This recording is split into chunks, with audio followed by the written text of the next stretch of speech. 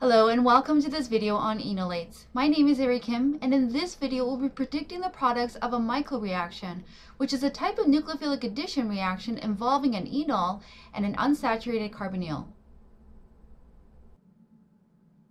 As discussed in previous lessons, enols are reactive intermediates that are characterized by an alkene and an alcohol. They are formed by extracting a proton from a carbonyl-containing compound using a strong base, allowing for the reduction of the carbonyl to form an alcohol and an alkene. Normally, we'd consider the carbonyl carbon in aldehydes and ketones to be an electrophile, but the enol formation allows for the formation of an enolate carb anion, which is a great nucleophile. Michael additions are a very specific subtype of nucleophilic addition reactions, where the enol, which is what we term the Michael donor, will attack a compound that has a carbonyl with an alkene at the alpha and beta position with respect to the carbonyl.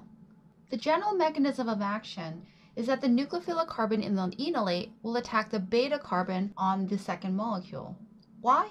Let's use every organic chemist's favorite answer, resonance.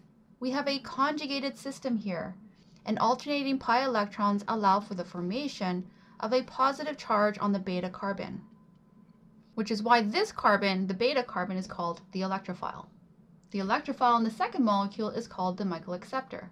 The result is a nucleophilic addition of the Michael donor and acceptor together, and a final acid workup step results in the formation of the second carbonyl.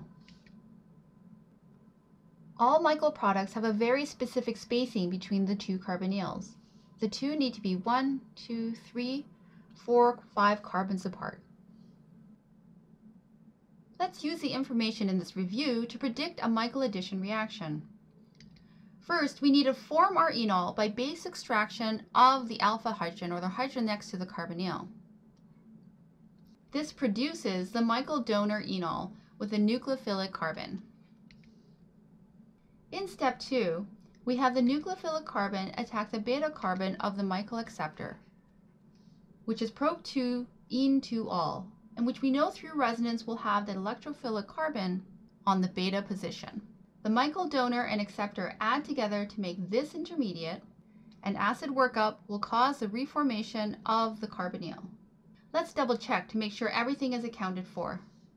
We have 1, 2, 3, 4, 5 carbons in the Michael donor, and 1, 2, 3, 4, 5 carbons in the Michael acceptor. Means that we should have 10 carbons in the product. So 1, 2, 3, 4, 5, 6, 7, 8, 9, 10. Additionally, 2 carbonyls should be 5 carbons away.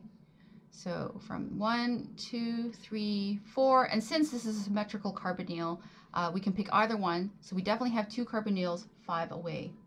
Remember the triggers for a Michael addition. Look for an aldehyde or ketone treated with a strong base, then a second molecule that very specifically has an alpha-beta unsaturated carbonyl. With practice, you'll be able to spot these efficient nucleophilic addition Michael reactions.